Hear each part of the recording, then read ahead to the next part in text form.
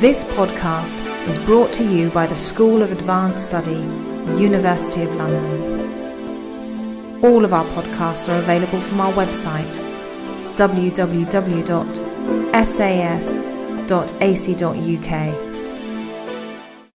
Thank you very much. Well, Dr. Mary Coghill from London Metropolitan University.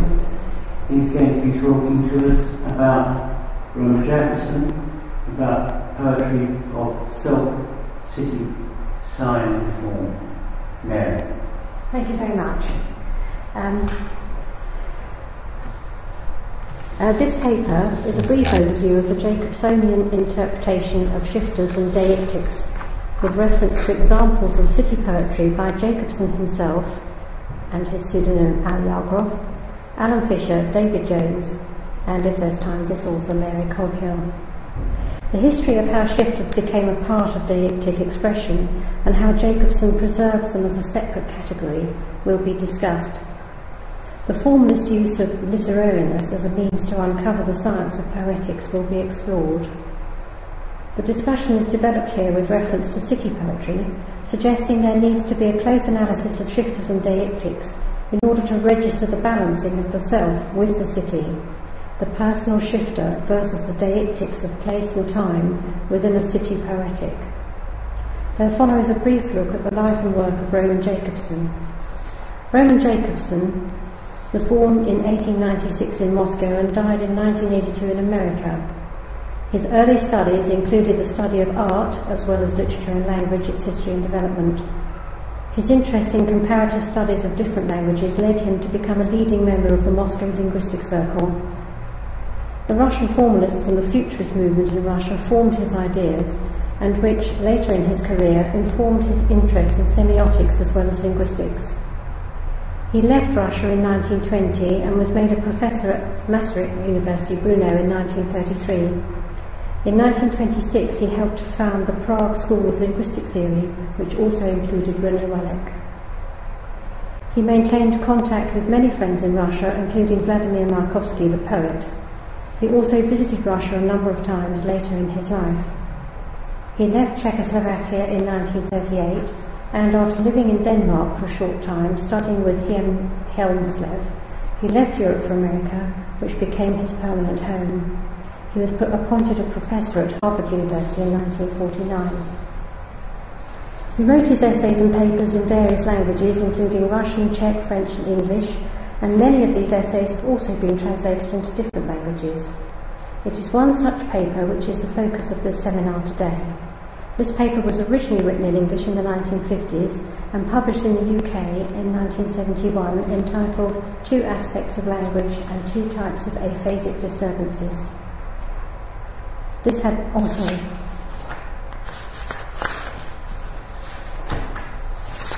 This paper is entitled Shifters, Verbal Categories and the Russian Verb. It was published again in 1984. This paper has received a certain amount of attention over the years, but in the current work on deictics it is seldom mentioned. It is important to understand how his theories came about and how they have been interpreted, reinterpreted and or sidelined. Jakobson has his enthusiastic followers who include Chapman, Jeanette, Nairne, Cinnamon and Waugh, and there are those who are cautious about his work, though enthusiastic, Richard Curitan for example, and his detractors, Culler and Friedrich, to name some of the most well known. Jakobson was a semiotician as well as a linguistician. He lamented that linguistics failed to embrace the breadth of the patterns of language that poetry uses. He urged linguisticians to extend their interest to the semiotic interpretation of language patterns that would enable them to include a comprehensive study of poetry. This does not seem to have happened. It is largely accepted that his linguistic analysis arose from an important essay which was written in English in 1960 entitled Linguistics and Poetics. A close study of his work, however, reveals that his interest in semiotics arose from his interest in art from the very earliest days of his academic career. It is not the purpose of this paper to investigate what is the most well known of Jakobson's work, his theory of poetic function, from linguistics and poetics in language and literature, and I'll just read it. The poetic function projects the principle of equivalence from the axis of selection into the axis of combination. All too often this significant theory becomes the one thing that is studied, and yet is often not properly understood without considering Jakobson's commitment to Russian formalism, the formalist understanding of function, and the central precept of literariness.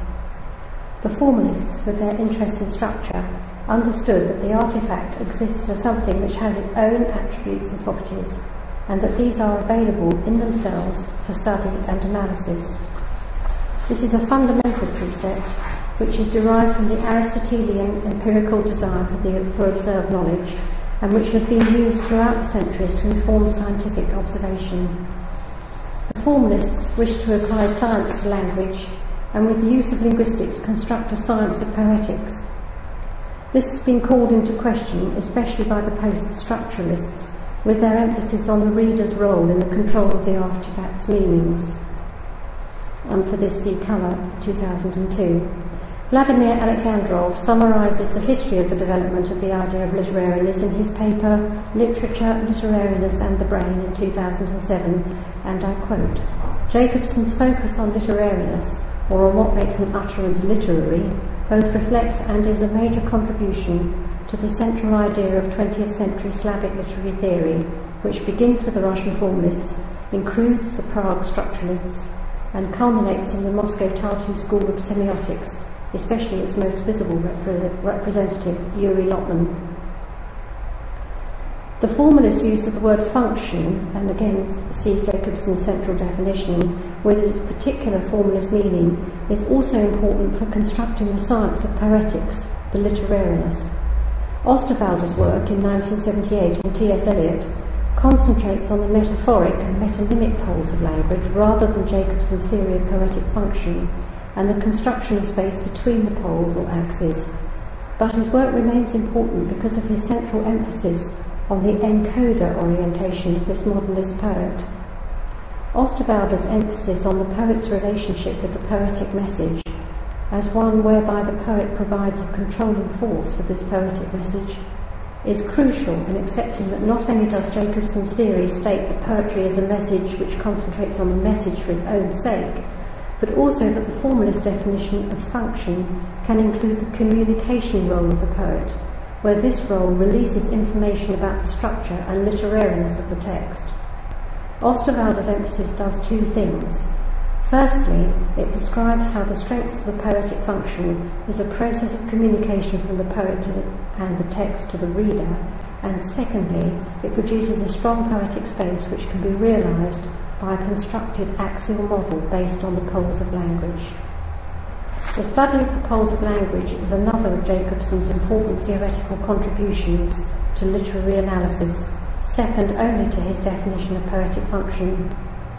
These poles are an exploration of the metaphoric and metonymic tropes in both poetry and prose. This analysis arises from Jakobson's interest in aphasia. His paper on this was published in 1956 entitled Two Aspects of Language and Two Types of Aphasic Disturbances. He has written this in the early 1930s. Jakobson's analysis of the poles of language deserves investigation in their own right, and will not be specifically explored in this paper. Literariness is therefore the study of the text itself, and it uses the science of language to inform the analysis which is made of the literary work under examination. Literariness proposes that there is a scientific basis for language, that there is a linguistic, and for Jakobson also semiotic, basis for the structure of both poetic language and prose, both spoken and written, and that it was only the investigative study of specific examples which would reveal the full scientific structure of the poetry or prose. Any attempt to unlock the secrets of the literature through recourse to biographical material or context of place and or time was considered to be a false premise. He used this system to study and analyse poems by, amongst others, Baudelaire, Blake, Poe, Shakespeare and Yeats. It has been painstakingly developed with reference to free verse by Christine Brooke Rose in her analysis of Ezra Pound's Usura Canto.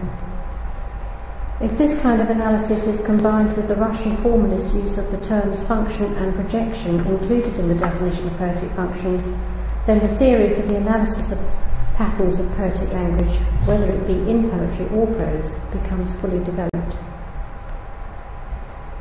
apologies are due for spending so much time on a brief introduction to Jakobson's work, but given the recent neglect of his theories of language structure, a very short resume seems essential. Before any more of the theory is explored, please turn to the examples given of poetry written by Jakobson himself, included in the handout, Distraction and How Many Fragments Are Scattered. These poems were written when he was a very young man, and his entire output is very small. He adopted the pseudonym Aljagrov, a name which in Russian includes a coded reference to his own self. The poetry, which has been translated by Stephen Rudy, is available in My Futurist Years, published in 1992, and here is a short quote. For lovers of coloured cardboard boxes and powdered elements, the city, a lamppost, the street's din, and a car's horn, the daughter of rooms, etc. Along their shattered nerves like words or crazy verses, juggling the intersections, the city's nights dance. No city, it's just an absence of blue ley lines. It blows eveningly and windily. Oh, you city ensued inhumanly. One of the themes of this seminar is poetry of the city. This extract is from a city poem. Mayakovsky, Jakobson's friend and contemporary, also wrote city poetry, although his relationship with the city seems to be often negative. An early poetic image by Mayakovsky is that he, quote, goes out through the city leaving his soul on the spears of the houses, shred by shred. Although the early years of the 20th century was a prolific and exciting artistic time in Russia, the futurist relationship which poets had with the city is perhaps less sympathetic than artistic representations of the time. And I'm showing a picture by Elena Guro, who had a particular interest in portraying windows where the atmosphere of the city seems somehow to loom larger than the contents of the room inside the window. She explores this a number of times in her work. And then there's Olga Rozanova, and this is City on Fire. She was a contemporary of Jakobson, and Jakobson printed a collection of verse with her called Gniga, the title of which is a pun on the word book and gnat in Russian. Jakobson argues, quoting Klebnikov, that it's not new subject matter that defines genuine innovation, but he acknowledges the impact of the city, writing in the same essay that the city offers material that fits neatly the structure of the verbal paradox and similar structures. Urbanism offers opportunities for the application of a number of poetic devices, hence the urban verses of Mayakovsky and Klebnikov. The poet and writer Klebnikov, a contemporary colleague of Jakobson, personified the city in the following way. There's a certain fat gourmand who's fond of impaling human hearts on his spit, and who derives a mild enjoyment from the sound of hissing and breaking as he sees the bright red drops falling into the fire and flowing down, and the name of that fat man is the city. This is a more Schellian interpretation of Marinetti's futurist theories, which were also of great interest to Jakobson and his colleagues. And the following quote is from one of Marinetti's manifestos. And Marinetti writes, "We shall sing of the great crowds tossed about by work of pleasure or revolt, the many-coloured and polyphonic surf of revolutions in modern capitals, the nocturnal vibration of the arsenals and the yards under their violent electric moons, the gluttonous railway stations swallowing smoky serpents, the factories hung from the clouds by the ribbons of their smoke, the bridges leaping like athletes hurled over the diabolical cutlery of sunny rivers." If you combine this awareness of urbanism with futurism, then the background dynamics of futurist verse become clearer.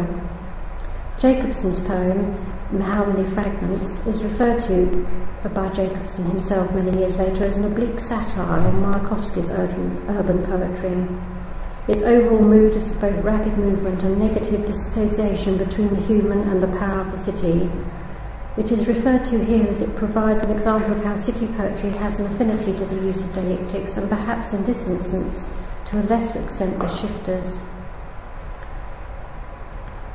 The examination of How Many Fragments begins with analysis of the shifters in the poem. The first line, for lovers of coloured cardboard boxes, is arguably a vocative line containing a hidden shifter, which might well be expressed as, "Oh, you lovers of cardboard boxes." Then line 3, "You've got along their shattered nerves," which is almost certainly a reference to the lovers in the first line, although it may describe the attributes of the street. And the reference is combined with the deictic along, which describes both place and movement in one word. The fragmented grammar provides another dissociative technique. The association between the lovers, streets and nerves is indirect and blurred, ensuring that the reader associates the nerves with the lines or the streets of the city, as well as with human nervous sensation. Jakobson's literariness requires that the grammar and linguistics are used as a foundation for the interpretation of the text. In this poem, especially given that it is a futurist poem, the parts of speech can be difficult to interpret, and any subsequent errors are mine. There is a shifter in line 6, that's us, and subsequent shifters occur towards the end of the poem. There's your, the 5th line from the end, and you in the last line, which is also a vocative use of the pronoun. And it's interesting to note that vocatives are defined by Jakobson as decoder-oriented, that is, oriented towards the reader. Well, what is a shifter? The study of shifters and deictics includes important work by Bühler, of which more later in the paper, but here the work by Jakobson is the source of this analysis. As mentioned, this is based on his chapter, Shifters, Verbal Categories and the Russian Verb. His theory of shifters interprets the spoken word and the first and second person pronouns. Critics of his theory have pointed out that he does not therefore consider that his analysis of shifters applies to the written word. This is a significant point. As a context for reference, Katie Wales in the Dictionary of Stylistics does not mention shifters, though she summarises with reference to Levinson in her earlier book of 1996, and I quote, "Jakobson calls the first person pronoun and the second person pronoun shifters. In French, the word is embrayeur, since their referents are not fixed or stable but shift according to the situation as participants take turns to speak. Speakers become addressees and vice versa, and the use of the first person pronoun or the second person pronoun is therefore essentially context dependent." The further context on how the analysis of deictics has developed to include shifters, please, you need to look also at the work of Jonathan Culler and Monica Fludenik. Jonathan Culler omits shifters completely in his work in 2002 and attaches them to deictics. Fundamentally, a deictic is an adverb of time or place, but complexities arise as will be demonstrated below. Within this definition, various functions have been identified, the most important attribute being that of having a pointing function. As shifters have been included with deictics, this results in prioritising the pointing characteristic of the personal pronoun, for example in the sense of you there. Shifters are personal pronouns, I, you, he, she, we, they, and so on. With the possessive adjective, the deictic component is also apparent, our, their, my, your. Their or your has an inherent sense that an item is being placed with a person, as in their book or your sibling. Please note that the third person pronoun has been included in this list. Jakobson had no difficulty in separating the shifter from the deictic.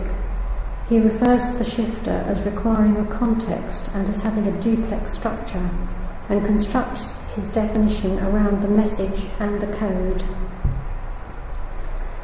Within this, he defines a message, which is a double M, a code, which is a double C, a message code, MC, and a code message, CM. And this refers back to his essay, Linguistics and Poetics, which includes his definition of poetic function. Here he explained how the message must be sent from the addresser to the receiver, and is decoded by the addressee. Knowledge of Jakobson's theory of communication is probably necessary at this point in order to understand this fourfold duplex equation more fully, but I'm not going to go into the details here. This diagram, which in fact is two Jacobsonian diagrams conflated, is not the subject of this paper, but this slide will give you an indication of important areas of Jakobson's work. Jakobson differentiates between the exchangers of the message, the addresser and the addressee, the content or subject matter of the exchange, and the type or attributes of the exchange. And the type and attributes are in italics. Further information is available later if anybody wants to pursue this, but it's a large subject on its own. For the purposes of this paper, the type of message is poetic. The term poetic indicates not only poetry but all word patterning, so the type could be prosaic as well as poetic. The message is the words of the text itself, which may also include the spoken word. But here is Jakobson's own defining quotation from his chapter on shifters. A message sent by its addresser must be adequately perceived by its receiver. Any message is encoded by its sender and is to be decoded by its addressee. The more closely the addressee approximates the code used by the addresser, the higher the amount of information obtained. For example, two people speaking the same language, obviously. Both the message, M, and the underlying code, C, are vehicles of linguistic communication, but both of them function in a duplex manner. They may at once be utilised and referred to, that is, pointed at. Thus, a message may refer to the code or to another message, and on the other hand, the general meaning of a code unit may imply a reference to the code or to the message. Accordingly, 4 duplex types must be distinguished, 2 kinds of circularity. Message referring to message. This is reported speech, speech within a speech. A code which refers to a code.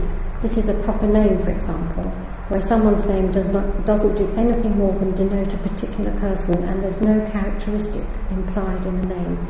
Even the name Fido for a dog, the dog himself may not be faithful. Secondly, 2 kinds of overlapping, message referring to code. This is an autonomous mode of speech. For example, saying that a pup is a young dog is self-referential.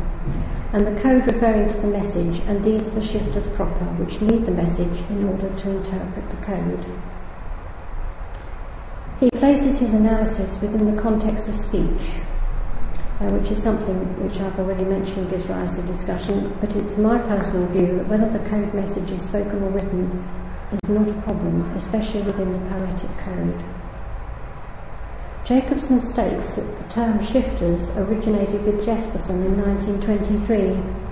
He also refers to Peirce's definition of the personal pronoun as an indexical symbol, and I quote, "According to Peirce, a symbol, for example the English word red, is associated with the represented object by a conventional rule, while an index, for example the act of pointing, is in existential relation with the object it represents. Shifters combine both functions and belong therefore to the class of indexical symbols." Jakobson also refers to Bülow's treatment of shifters as mere indices.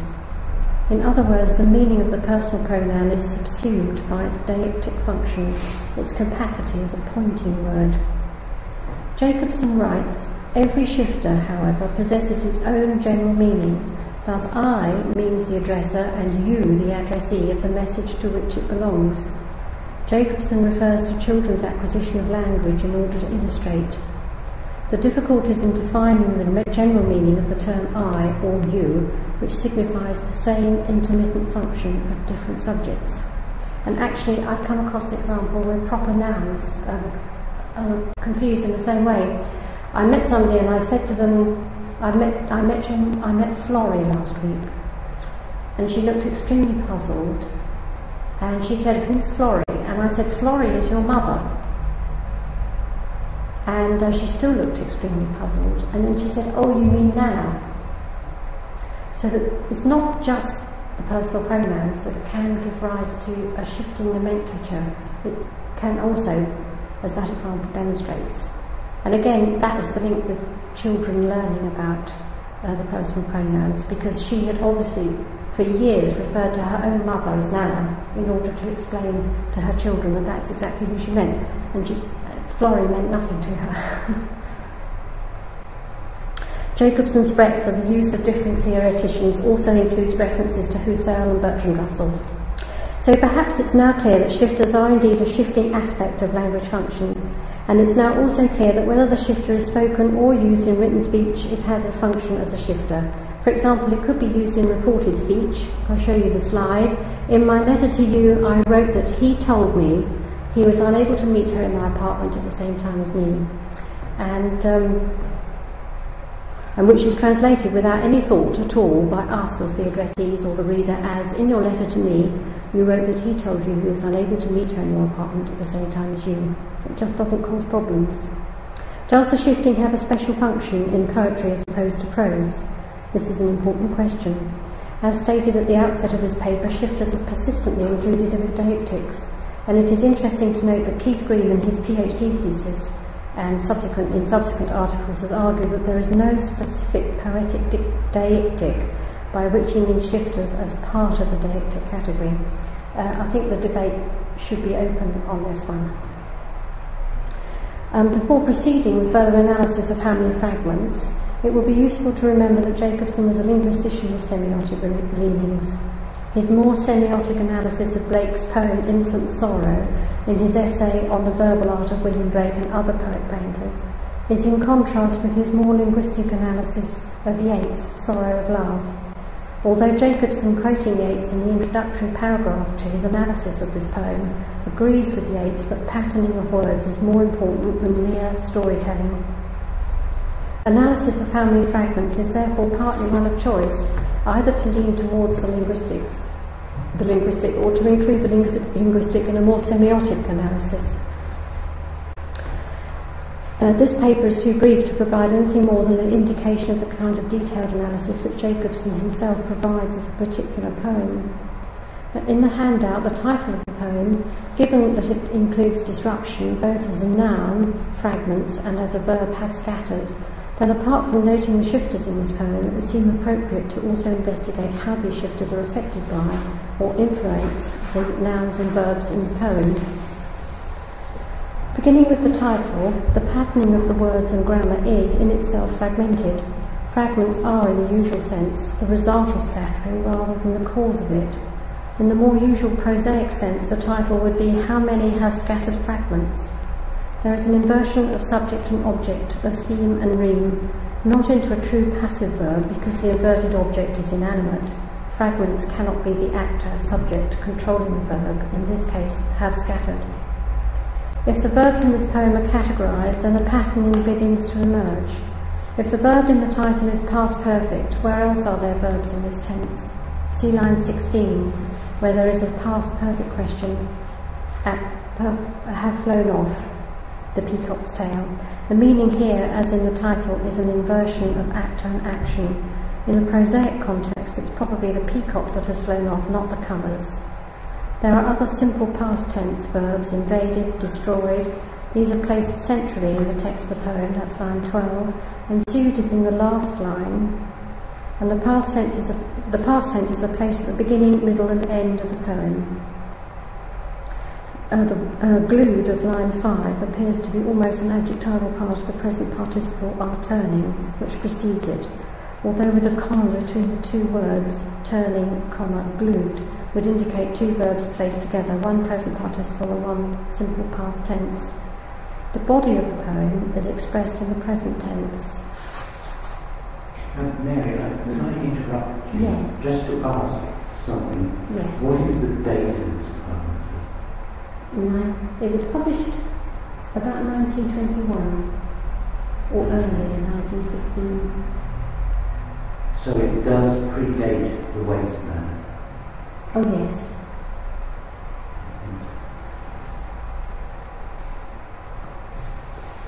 I can get you the precise. No. It's simply that I'm trying. I have a sense in my head that there is an allusive quality between the two poems, which may go in one direction or another, because of the phrase in the Wasteland, these fragments I have shored against my room. The bringing together of fragments in the Wasteland and the reference to scattered fragments in this poem makes me wonder whether Eliot is drawing upon Jakobson's fragments, or alluding to, or could have known about them. Do we know where it was translated? Well, it was translated by Stephen Reedy, really. That would have been in the 90s, I think. Yes. In the 1990s? Yes, it wasn't available. It was only available in Russian before then. So it's only available in Russian. So they're making no connection, no direct connection whatsoever. In which case, all I'm doing is creating unless it's the other way, a false red herring. But I think this may have been written before Jakobson went to Prague. So that would be before the website. Definitely. Yeah. Well, that in itself is interesting, because it might be interesting in relation to a sort of emerging early 20th century tradition of city poetry.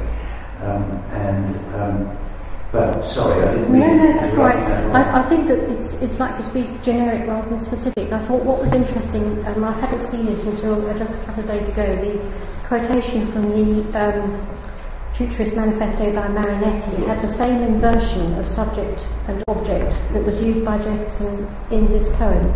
It's not inverted into a passive as such. They have somehow reversed the subject and the object, and then just written the sentence with the two the wrong way round. And it's possible with T.S. Eliot's connection with Ezra Pound, who had more of a connection with the Futurist movement. Well, certainly Marinetti's Futurist Manifesto meant a great deal to Pound, and was something that undoubtedly would be the subject of conversation between Eliot and Pound. I mean, Marinetti was important to so many poets at the time, Yeats being one. Right. Sorry, I didn't mean to throw you off the That's track. right. No, that's quite right. I just needed to get the context clear before I able to get it out of my head. No, that's fine, but I would say that it's a general link rather than a specific one. Thank you. Yeah. Now, I've done a very close analysis of all the different verbs in the centre of this poem, and I think at this point, given that there's just the three of us here, I won't go into all the specific examples. There's present participles, juggling, and dances in the present tense. That's line 4, line 5, turning, and line 6 is interesting. Coquettes is used as a verb. So that you've got all the verbs in the centre of the poem are the present tense, and there's one verb tense which indicates a future, and this is the subjunctive in line 13, were, as if it were a chimera which has expressed future wish. The title of the poem, the is run over in line 7 and the gets unstitched in line 9 are all a direct expression of fragmentation, and this is picked up in line 16, have flown off. So the expressed fragmentation is in the passive tense. This increases a sense of disassociation. The question is who is doing the fragmenting, the running over, the unstitching and the flying off, and respectively the answers are the fragments, the truck, the passers-by and the colours. Within this structure, the inanimate object, a subject, except for passers-by, renders the human attribute of the passers-by as less animate by association. The central section of this poem contains 7 uses of the verbs to be, including the use of becomes and were, and the shifters are placed in the opening line, which is a hidden shifter, and in the last line, where the shifter is open to full view, as vocatives. In line 3, there, where the exact reference is unclear, does there refer to the lovers or the various features of the city itself in the proximal lines? The us in line 6 is a pronoun which is overwhelmed by the structure of the line as a whole. Quote, the sun Bunsen burner the sky over as coquettes a skirt screen. And in line 17, your, which is show you tickets, the placing with the imperative can seem to include a deictic component, but also serves to disassociate the human within the city environment. The command has no stated operator or subject. Briefly, the nouns in this poem are numerous, forming almost 1/3 of the total word number. Fragmentation governs the structure of this poem. Words which overtly interpret this are the line 1, powdered, which also contains perhaps a sense of clouded or murky and misty. Line 3, shattered and crazy, juggling. Line 9, unstitched, and line 13, chimera. But the chaos is made largely apparent through the interrupted and broken syntax. Sometimes it's difficult to ascertain the part of speech, as in the city, a lamppost, the streets dim. Are there implied commas in this line? Or is there a hidden metaphor? The city is the lamppost, the streets dim. And in another line, the sky over us coquettes a skirt spleen, where coquettes is a verb in this context, but is not normally a verb. There is a sense that the word spleen may also somehow have a double grammatical function. What is a skirt spleen? It would seem to be either two nouns, one used after the other, or one adjective and one noun, or is the meaning more metaphorical in the sense of a spleen is a skirt sky? What is clear is that the central lines of the poem are full of things which are in a state of negation, absence and unreality, and I quote, "The signboard thinks it's the city's friend. If it gets unstitched by passers-by, seek. No city. It's just an absence of blue ley lines. That's why that one invaded, destroyed, measure as if it were a chimera. And don't seek. Why? There's a superabundance of usual caresses." The absence of blue ley lines connects with the line juggling the intersections of the city's dance in line 4. The lines and attributes of the city are visible and invisible, apparent and absent. The line, "It's just an absence of blue ley lines," is the central line of the poem. Full stops occur at the end of line 2, though this is likely to be because an abbreviation is used, etc., and within line 15, but there is no closing full stop, and there is no question mark after the question posed from line 16 onwards. The meaning of the central lines of the poem imply that the passers-by unstitch the signboard and create no city. It's just an absence of blue ley lines. Significantly, there is a word in brackets, seek. Within this context, this word is a deictic, as in the sense of here it all is, this is just as it is, thus. But the brackets take the reader out of the text and closer to the poet. There is an implied encoder comment here. The poet can be seen as placed between the poem and the reader at this point. It can be argued that the central placing of this one word provides an access or turning sensation to the images, and the line "no city" is a further jolt. Is the city real or not, or is it just the fragments which are real? One last exploration of the poem uses the Jakobsonian interpretation of iconic shapes within the poem. Here the words which denote squares are highlighted in green, that's boxes, rooms, car, truck and signboard, and the words which denote circles, everything, nothing, are highlighted in red. Wheels, sun, lump, no city, emptiness, eternity, eyes, oh. Connectors have been drawn to guide the eye through the poem towards words which explore key ideas. Is it wide of the mark to see how the upturned chair legs of line 19 are loosely represented? That this poem is an integrated expression of chaotic movement, of things turned upside down, a truly futurist expression in words. This is a recent futurist style painting which includes a tumbling Viennese chair, just to illustrate this point. Lastly, all the shifters are shown in red.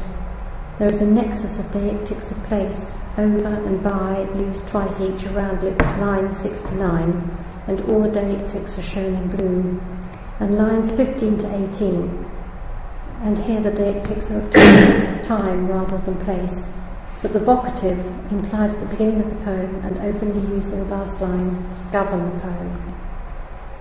For Jakobson, the poem will demonstrate a structure which can be analysed with reference to grammar, linguistics and semiotics of verbal patterning. Is it really possible to apply principles which arise from Jakobson's later theories to this poem written by a young Jakobson and read here today in translation, not the Russian original? Can the shattered nerves, crazy, juggling intersections, unstitched blue ley lines somehow be understood to iconically construct the mechanics of a city? O you city ensued inhumanly. Or as Alan Fisher has asked with reference to his own work, of which more below, why does the end of the poem have to be read last? The process of the text may be more clearly understood with the use of a different sequence, and for that I refer to Scott Thurston's PhD on Alan Fisher. It can be argued that this poem by Jakobson responds best to being read as bracketed by the vocatives at the beginning and the end of the poem. Encoder addresses decoder, and within this there is the chaos of the city. If shifters are usually considered to be a part of Deictics, then it's worthwhile to briefly examine the history of the development of the Deictic category. Karl Bühler, in his theory of language, places the shifter firmly within the Deictic category. The origo-deixis, that of the I within the here and now, and he has a diagram which he uses to interpret this, and he outlines a number of different categories of deixis, but for Bühler, the origo-deixis is the category which encompasses the shifter. He writes, "My claim is that this arrangement is to represent the deictic field of human language. 3 deictic words must be placed where the O is, namely the deictic words of here, now, and I.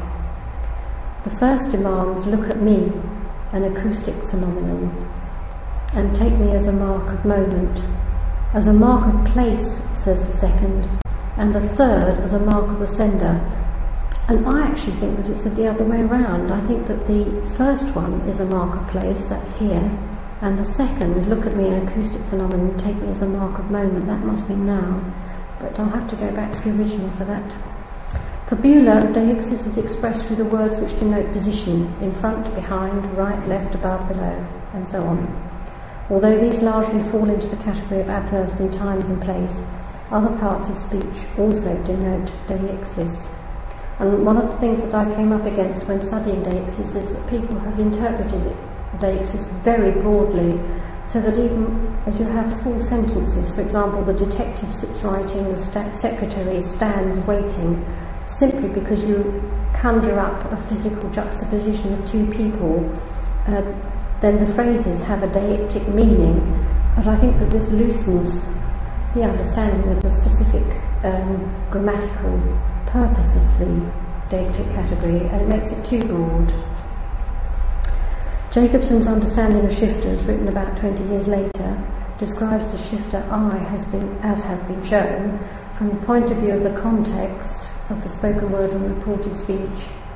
His emphasis is on the addresser, the code message, and the addressee, rather than on the deictic place and time of the origo. This is in fact illustrated by Jakobson's vocative use in the opening and closing lines of the poem, which further complicate the poetic dialogue. For lovers and OU readily become we for the addressee or reader, and this specifically draws us into the chaos of the poem or message. In poetry, the translation from the I to you or vice versa is more readily made as poetry contains an element of the spoken voice through the heritage of recitation. Thus a poem where even the personal pronoun is omitted will contain the seeds whereby the reader or addressee translates the experience as his or her own. The reader of poetry is more than willing not to suspend disbelief as in drama, but to suspend differentiation in order to assimilate the full impact of the poem. The poem invites us to be there and to experience the same experience that the poet describes, and this is seen as the valid purpose of the poet and the poem. Veronica Forrest Thompson, who studied Jakobson's paper on shifters, understood the artifice of deictors and shifters in poetry very well. Her analysis of shifters in Eliot's The Waste Land interprets her theory of the disconnected image prevalent in modern and contemporary poetry. Her analysis also provides a connection to the second part of Jakobson's paper on shifters, which is entitled Attempt to Classify Verbal Categories.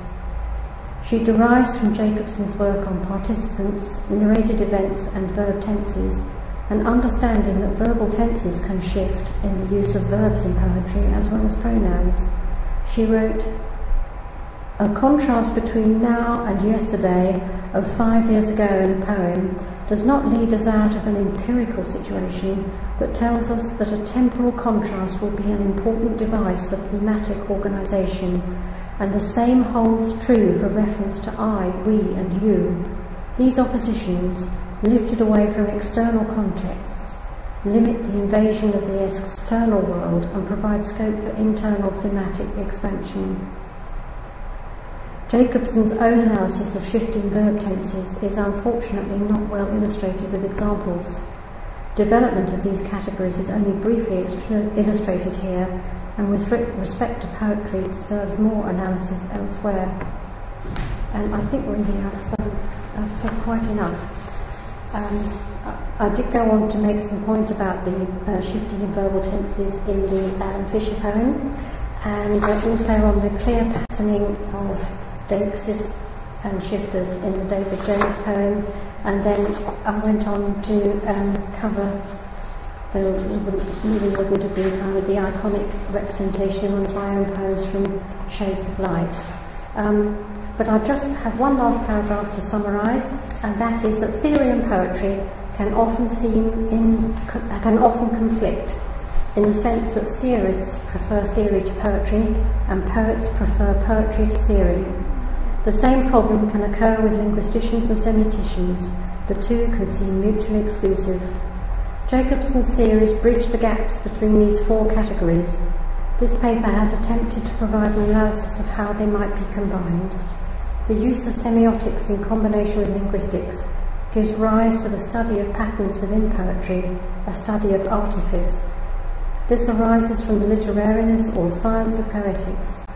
This paper has indicated how this combination applies not only to different forms of poetry, but also to different genres of poetry. Here it is suggested that of the city, with special reference to shifters and deictics. This combination of theory is much neglected. The suggestion of a genre of city poetry is new. Thank you for listening, and any questions are welcome. Thank you, Mary. Thank you very much indeed. I do have some questions, which may well be just my difficulty in comprehending a poem that I've not read before. But when you began, you wished to insert a shifter as second word in order to guide us to the presence, if you like, of an implied shifter. And you related that to the shifter which is present in the last line. Now,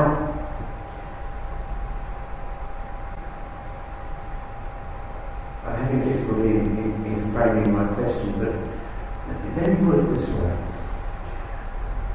To whom is this poem, to whom or to what is this poem addressed? As an act of what one might call apostrophe. No? To whom is it directed? Or to what is it directed? Again, I may be slightly mesmerised by entirely irrelevant similarities to Eliot.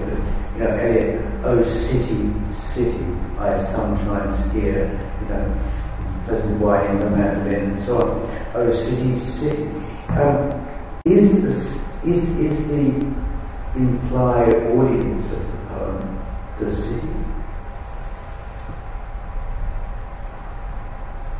Well,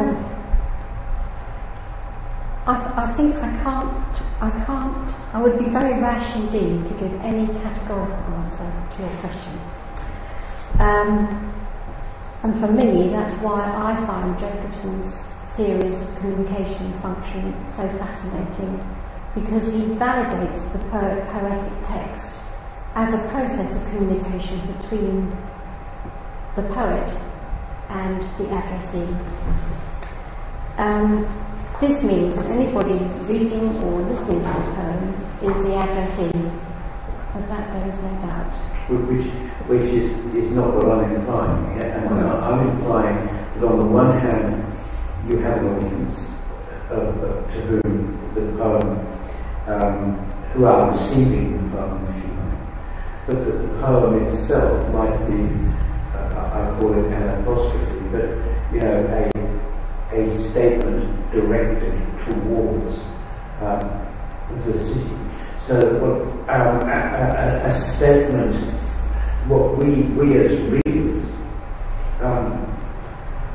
are in the position not of those who are being addressed, but those who are overhearing something which is being addressed as an encomium or as a statement to what on one hand is an abstraction, city, but on the other hand, of course, as filled out in the poem, is a city which is both representative and actual.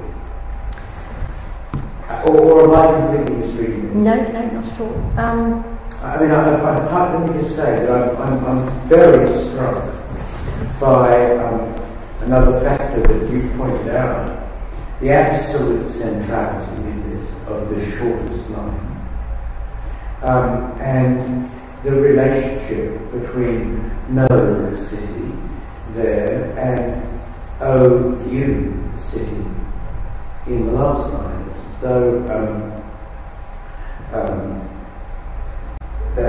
that return implies to me that, but it's only it's not an implication. That's wrong. It's an inference that I'm drawing that this is a poem addressed to the city, a city, and the city, if you like, which I'm overhearing and in which I become intrinsically fascinated. One of the things that fascinates me about it is its comparative absence of punctuation, and therefore its reliance upon lineation to provide an implied punctuation. If the full stop at the end of the second line is to be read merely as a sign of an abbreviation of etc., then we have only one punctuation mark in the whole poem, which is in the line, why there's a superabundance of usual caresses, full stop.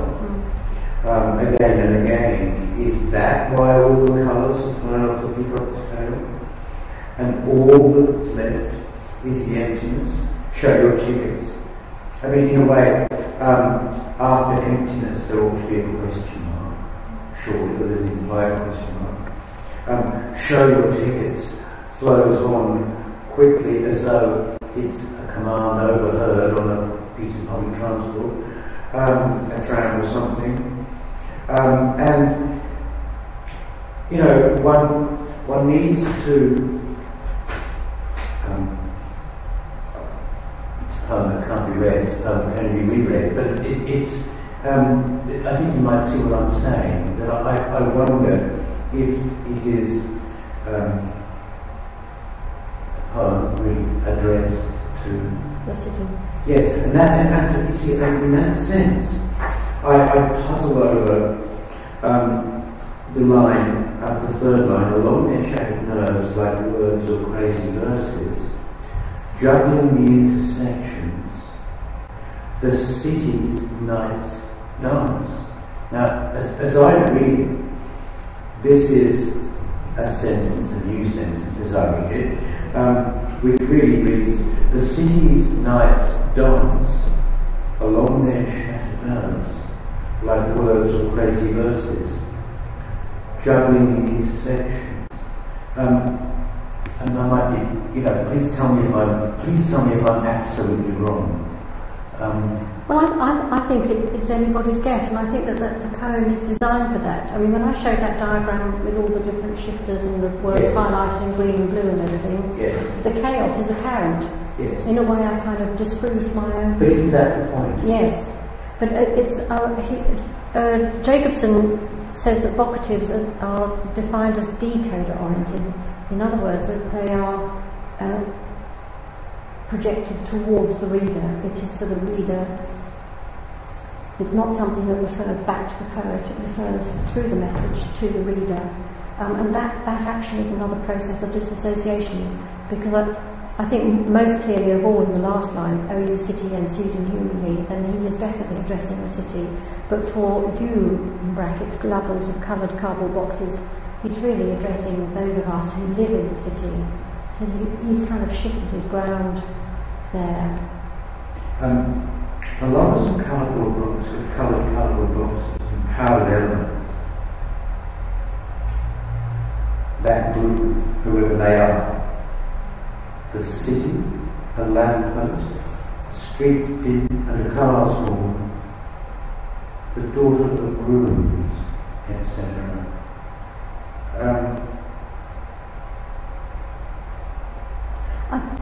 I think one of the things, I didn't go into Jakobson's Poles of Language, but a lot of modern poetry, and Alan Fisher's really is one such example, concentrates on metonymy rather than metaphor. So that when you look for the meaning, you look for a kind of accumulation or an agglomeration of meaning that arises from the words. It's not a process whereby you're looking minutely for punctuation and exactly which word applies to which part of the sentence. You're looking for an atmosphere and tone which arises, because as in art, you're not looking at a specific photographic representation of an object, you're looking at attributes of the object. With futurist art, you're looking at jagged senses of movement in the art. Yes, and the same would be true in the use of words. Well, I think, yes, but I also, can I say, with shattered nerves and car horns and lampposts, you could be in the hallway road here, and it is, if you like, it's the sudden, it's the flood of fleeting impressions that add up. It's the scattered fragments that add up to, quote unquote, the city. It's again. I know I'm aware of the danger of reading this by T.S. Eliot, unreal city, and so.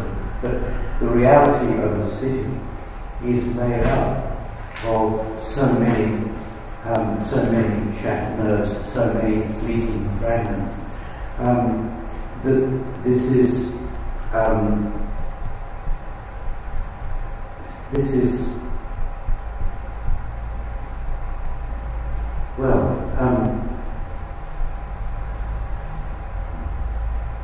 it's just an absence of blue light lines.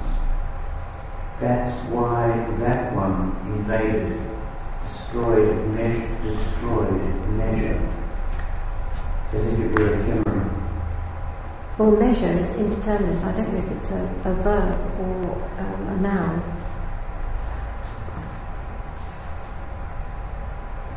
But one of the things that, Jakobson specifically says that you must only look at the text as it is in front of you and what arises from it scientifically, an empirical study of how it's constructed. But what I found frustrating... And so, implying, does that imply that one mustn't do? What it implies that you mustn't seek to find biographical material. Oh, well, he's written this poem which contains, let's say for argument's sake, a lot of reference to the colour blue because he was depressed at the time.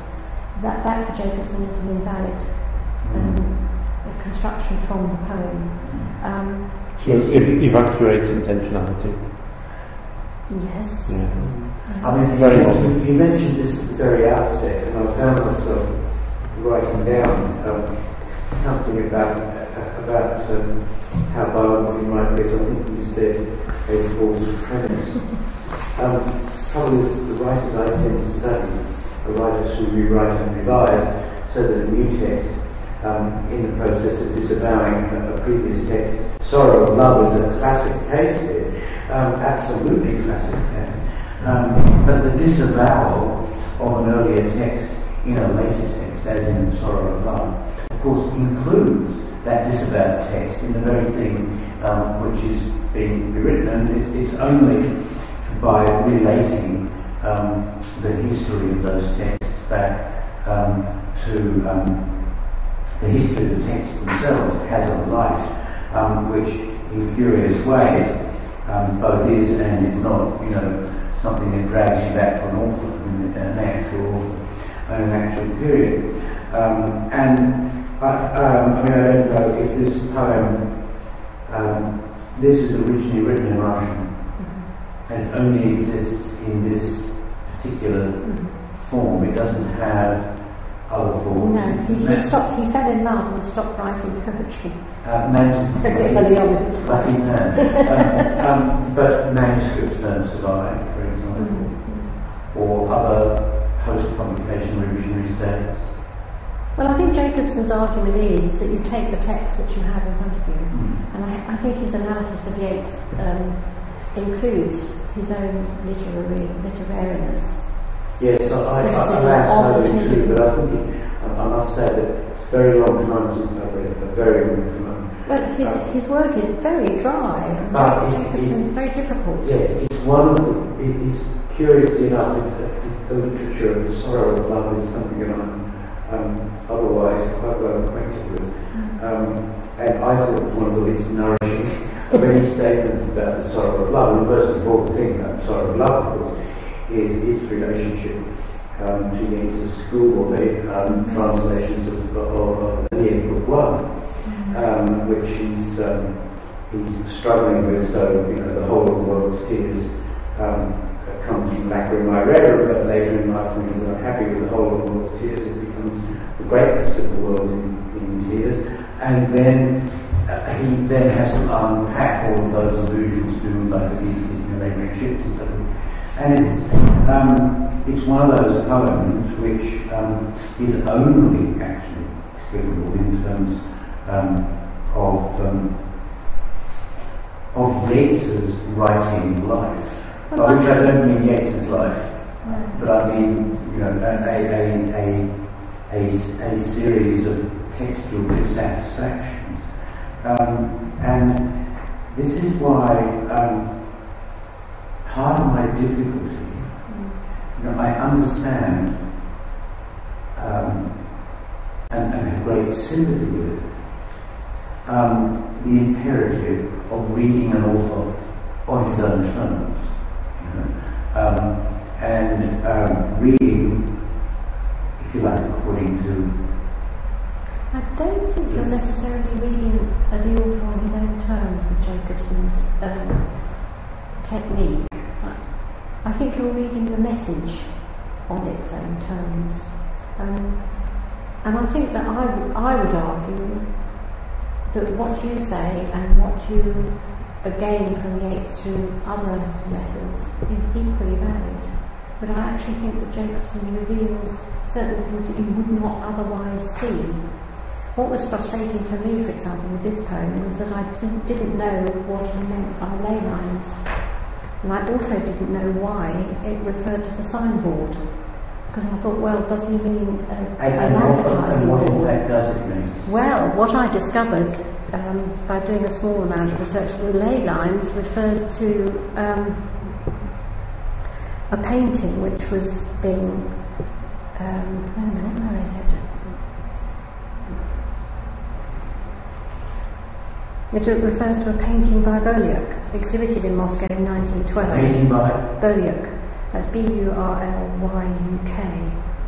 And the ley line was conceived according to the Assyrian method and the principle of flowing colouring. And so that immediately, actually, for somebody like myself, reading this 100 years later, it was actually quite interesting to understand that there was a reference to a painting, in this specific painting in this poem. And also the signboard didn't refer to a reversible board. There was a very famous speech given by Lenin, made by Lenin to young people in 1920, which is a date contemporaneous with this poem. And it uses the word in a very specific way. And I quote, "We have no need of cramming, but what we do need to develop and perfect the mind of every student with a knowledge of fundamental facts. Communism will become an empty word, a mere signboard, and a communist a mere boaster, if all the knowledge he has acquired is not digested in his mind." So he's making a reference to a very topical and important speech that was made at the time. A bit like the way when all our politicians use a cliche like roadman. So it was frustrating for me because I spent a long time just totally analysing the poem exactly as it arose from the text on the page, and in and fact, then found the commentary. yes, that there was a lot more colour put into it because Yes. I had actually looked into the background, the artistic and the political Yes. background that was going on at the time, which of course was very important in those days. Russia was a time of But then, sorry to pursue this in this way, which is not meant to be relentless, but if you do accept that, and I am of course myself absolutely predisposed to accept those kinds of allusions to things outside the poem which make the poem more understandable, aren't you then admitting biography? Well, yes, well, why not? But also, why not have what Jakobson does as well? And I think that he is dry. I think that he's very hard work. Any analysis, for example, of poem this length can take many, many hours. Yes. And also, I personally find that I change my mind during that process. But it does release certain things about the poem which you wouldn't get in any other way. But I also think, for example, I mentioned Christine Brooke-Rose's analysis of Pound's Usura Canto, which is exhaustive. But personally, I think she loses the plot, because what she does is that she goes into every single detail, all the different parts of speech, all the different grammatical categories, all the different tenses, and she draws up tables, isn't tabulated. And that's why I said in the beginning of this analysis that because there were a lot of nouns in the poem, and because the poem is all about fragments and scatterings and disassociation, then what I would do with the Jakobson technique is to examine those areas, because they were obviously of central importance to the poem itself. And I think what Christine Brooke-Rose did was that she used the technique without attaching it to the meaning of the poem, if you see what I mean. Does she ever, in her analysis of the Usura Canto, refer to the experience of, yes, I will be there in, I'll be down in a few minutes, okay? It will take me about 10 minutes and I will play the recording. Okay, thank you. Sorry, guys. I have a car which is apparently but no, does she ever refer to the experience of hearing Pound read a poem? Because you know, the Usura Canto, of all the cantos, is one of the ones where one has an extraordinary chanting performance by Pound, which is recorded and which shows him reading the poem according to various established theories at the time on the chanting of poems, and it quite changes the way in which one receives I accept that. the interrelations between the words and the poem. They say if you hear John Ashbery read his poetry, it's much more intelligible than when you read it. I've heard Ashbery read yes. right here, and it is absolutely astonishing to hear Ashbery read, because one of the things Ashbery is extremely good at is adjusting one's grasp to to the extraordinary implicit paragraphing that he can muster. Yes, I also think, with a far more simple poet, such as Wallace Stevens, listening to Wallace Stevens reading his poems, is an extraordinary guide to them. Eliot less so, and I don't think all poets necessarily are the best readers of their own poems, of course I don't, but nevertheless there are some poets, who, and Pound is a good example. Well, I think Christine Brooke-Rose had a particularly detailed, slightly dry turn of mind. Yes. For example, she wrote novels with Yes. one or two vowels missing or something, Yes. and she did very peculiar things. Yes. And I think that her analysis, but what she did prove was that you could use Jakobson's technique for free verse, which Jakobson himself had only used with traditional verse forms, like sonnets, for example. But I think Jakobson gives you his own let out because he takes you towards the semiotic patterning. It's not just the linguistic, but if you don't concentrate on the linguistic side of things, there are things that you will miss. And if you concentrate on the biographical background of a poem, there are a lot of things that you will miss, because it means that you're not studying the poem, you're studying the poet. Which, of course, is what you may want to do. Yes, I fully understand. I don't think the two are mutually exclusive at all. Two approaches are mutually exclusive. I'm struggling with a poem I've never read before.